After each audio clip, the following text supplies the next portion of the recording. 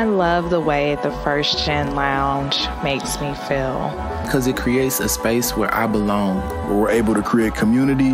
The fact that it's a community. It's a safe place. It also gives me a place to understand different perspectives. The stories of these individuals prescribe transformational perspective.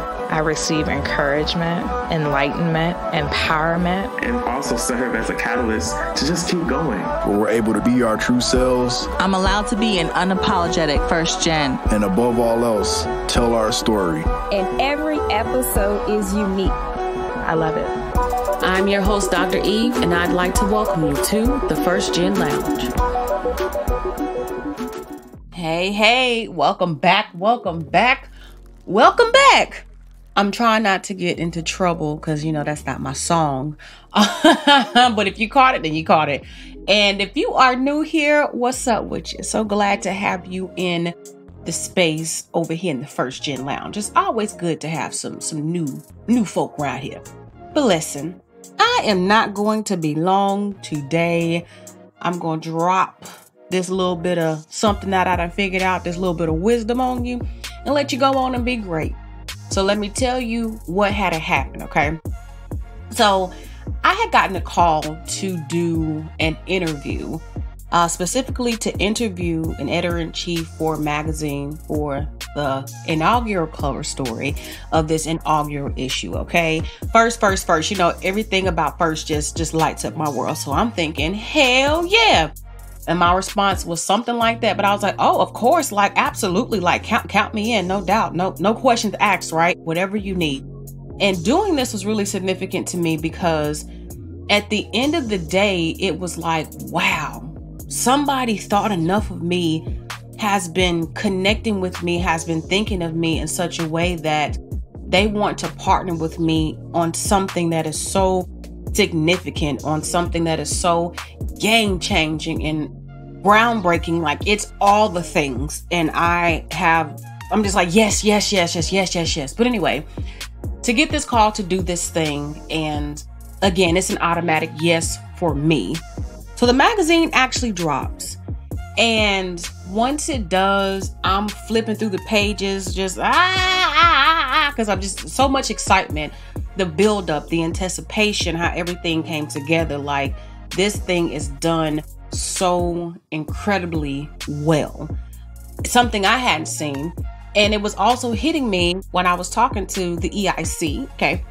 I was like, yo, I don't know anybody else who has a magazine. And you think about all the things that you experience in life, all the people that you meet, just all the things, and you realize, like, there are really some dope people out here in the world, and I get to know them. Like, oh my gosh. So again, just absolutely swoon.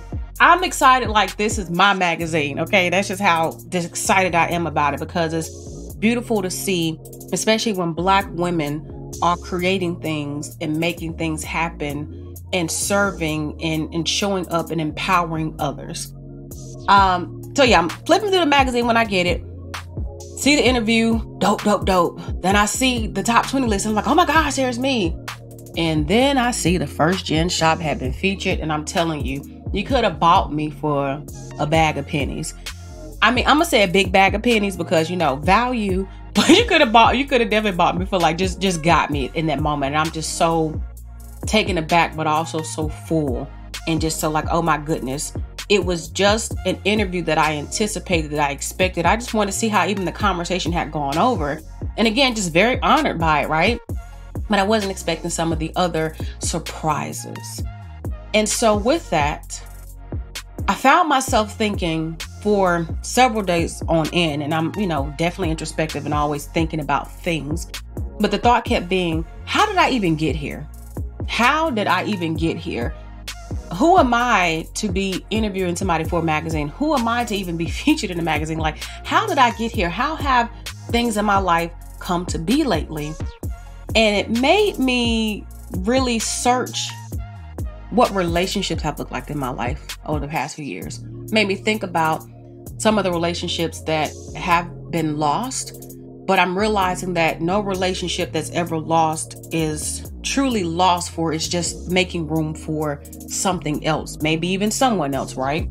But anytime we experience loss, just remember there's always going to be gain in some kind of way. And so thinking about the past year and a half, what has helped me get to where I am and where I'm going is the fact that I didn't shut myself off from making new friends. Some people will live by no new friends, but not over here. All the new friends, okay? And saying that because also just realizing it's not even that I was looking to replace any of the friends that may not have the relationships that we used to, or that we're just not talking at all, or whatever that is, right? I wasn't even doing that. And honestly, some of the situations that I've experienced have actually left me to not even want to open myself up or to even think about establishing relationships. And especially as you get older, it seems like making friends is harder, but I'm at a point where I'm thinking, no, I don't think that's necessarily true. I think it's our willingness to be open to things as we get older. And, you know, again, we talked about change recently, but even as we get older, things continue to change. You know, situations change all the time. And it's even about that adaptability and that welcoming of what life has to offer. And sometimes are you missing out because you're not open to, again, that newness, or even like new people, new relationships.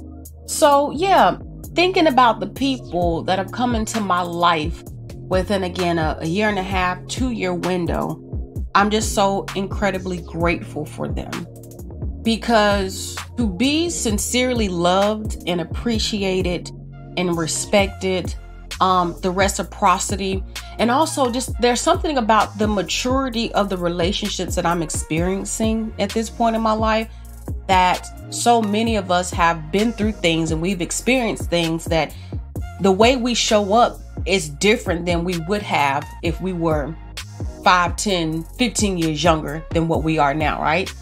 And you know, I ain't no old biddy, so don't even go there. But just the maturity in what boundaries are, what respect looks like, right? What it looks like to share and hold space. It's a different game, this maturity thing, when you've lived a little life, how you can show up, not even just for yourself, but for others. So all of that to get to the main things that I do want to share, but you know, I'm going to drop nuggets on you, as many as I can, because you know, we out here trying to live our best life. No, we're living our best life. That's what we're doing. So the 3 things that have really stood out to me in all the reflection. Making new friends as you get older is possible. And to what it is said, it's not the length of a relationship, but the depth of it. And I know with what I'm experiencing, it is hard for me to believe in a lot of cases that these people I just met, in a sense, right? Like we just feel like we just met, but that also goes to show when you are connected with folks and when you allow yourself to love and be loved, that incredible, amazing things can come of that. And that the world, while there is cold in the world, there's a lot of warmth in the world as well. And with that, even as we get older, to be less fearful of things that present themselves to us. It's like I think about people who may even be like afraid to date because I've been hurt so many times. And it's like everything comes with the risk, right? But the risk of being loved is to be hurt. But if you believe in that thing, then you keep taking that risk until you find what you're looking for. So even with friends, as I've continued to evolve and as I continue to get to know people and have my own experiences and get to even know myself, even how those who I'm identifying as friends now, they are in spaces that there's an understanding that's unmatched. And because of that, the connection has just been something that's just been real and beautiful. So the point again is that making new friends as you get older is possible. Please don't let people tell you that you can't make friends, because you can do anything you want to do. Because you know, there are bodybuilders who are 75 and 80, right? It's about your choice and who you want to be. Another thing is that healing comes in many forms. You know, I talk about healing here and there, and I don't think myself to be an expert. I'm still on my journey. We'll be on a journey for a lifetime, right?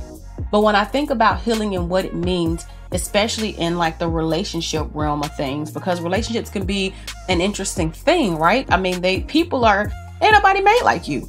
And nobody sees the world exactly how you see it. You may share, some ideas and empathize and connect, but nobody sees the world exactly like you do.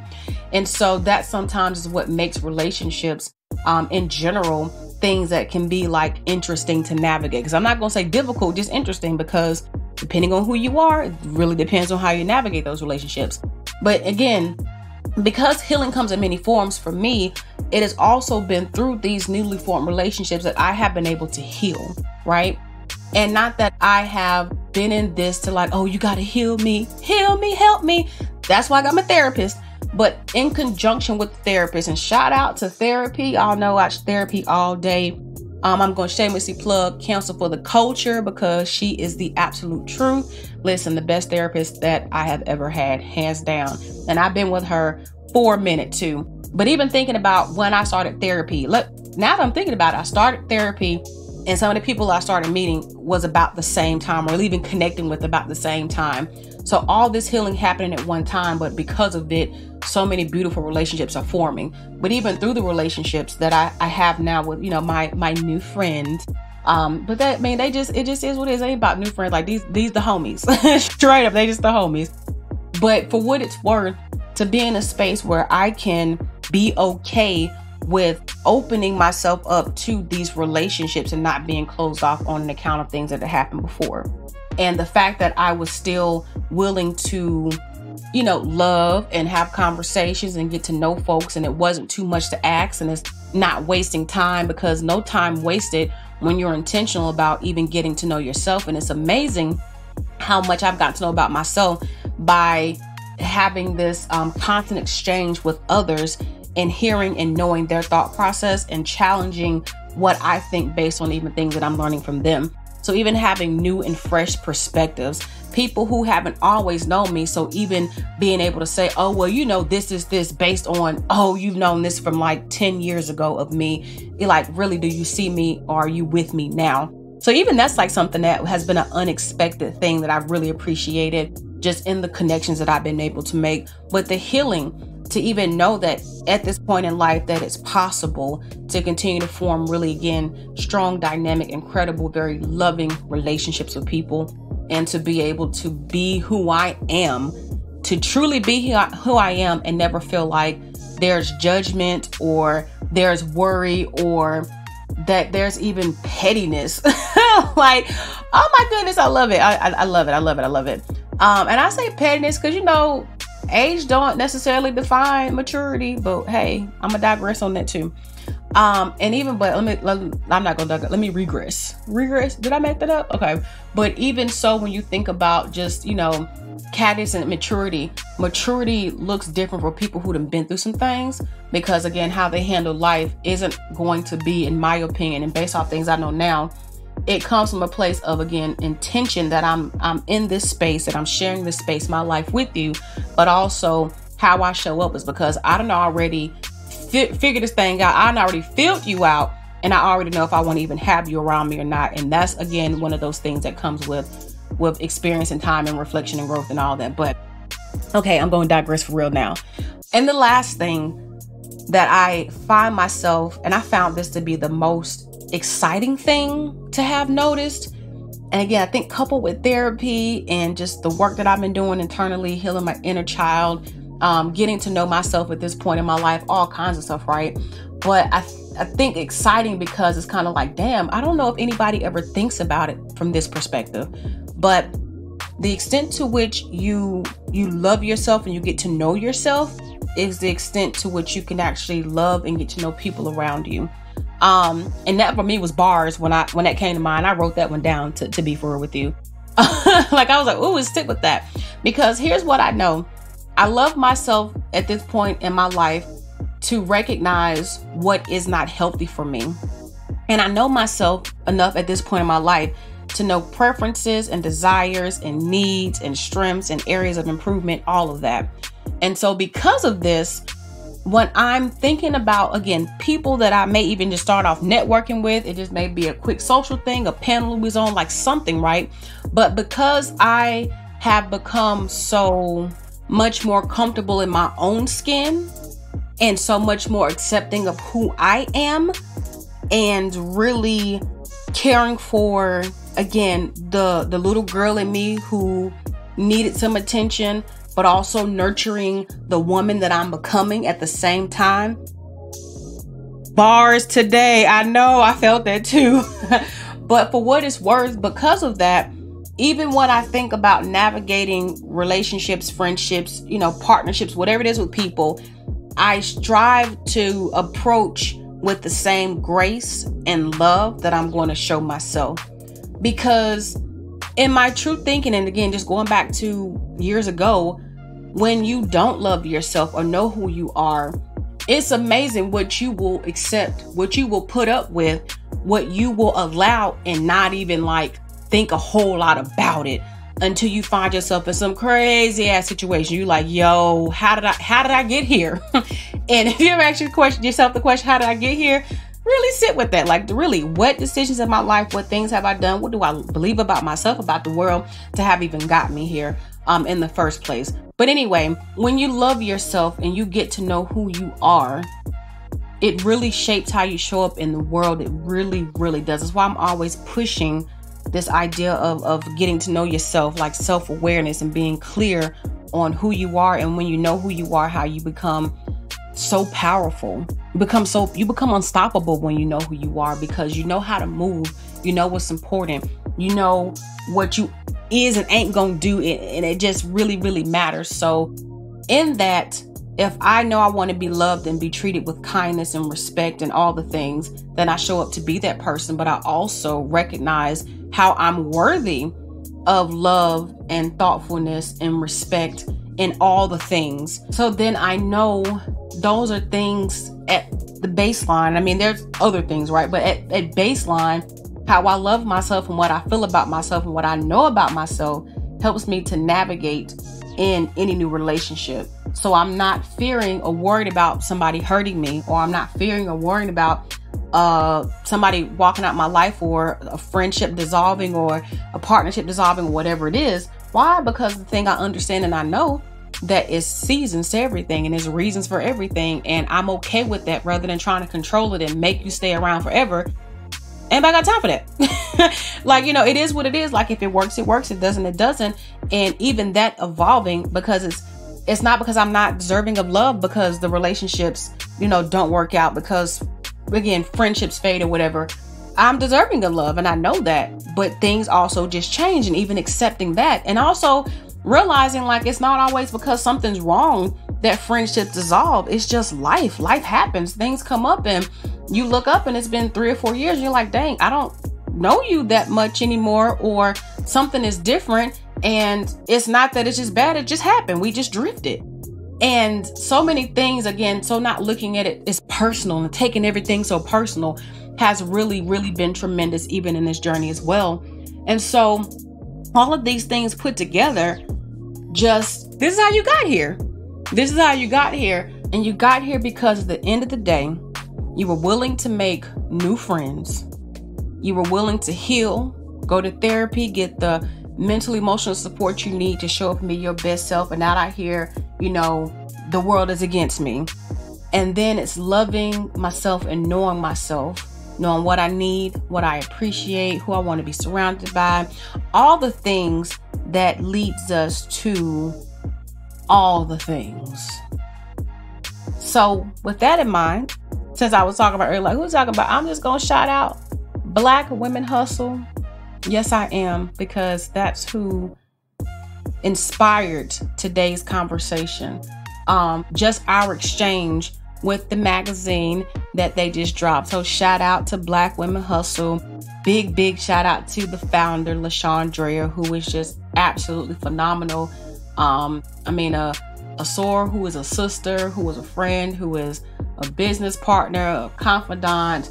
She is truly a woman who I tell her all the time, a living legend, because of how she moves about in the world.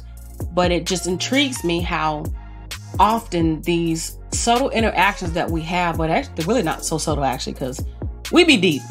We get real deep. But something like a phone call to ask me to do an interview would turn into other things that would lead me to be in my thoughts for days, like, wow, just how did I get here? And just realizing It's because I was willing to be open to what life was offering, what it was bringing. It's because I know myself enough to know that relationships matter to me and investing in them is important to me.